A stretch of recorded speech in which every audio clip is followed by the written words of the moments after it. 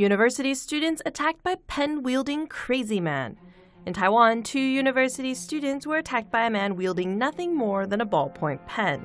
The 2 victims were repeatedly stabbed by the man and received 20 to 30 stitches each. The 2 students were friends of 2 female students who were roommates in the same building as the attacker, Mr. Song, age 33. Mr. Song would often angrily slam the doors, kick the walls of his apartment, or stomp the floor, which freaked out the 2 women living in the apartment unit below him. The 2 women were too terrified to confront Mr. Song about his behavior and called 2 male classmates. The 2 male students went upstairs to confront Mr. Song about his behavior. Mr. Song angrily grabbed up 2 pens and began stabbing the 2 students. He jabbed one in the left ear and ruptured his eardrum. He also stabbed and wedged 1 pen next to the collarbone of 1 victim. Police have arrested Mr. Song.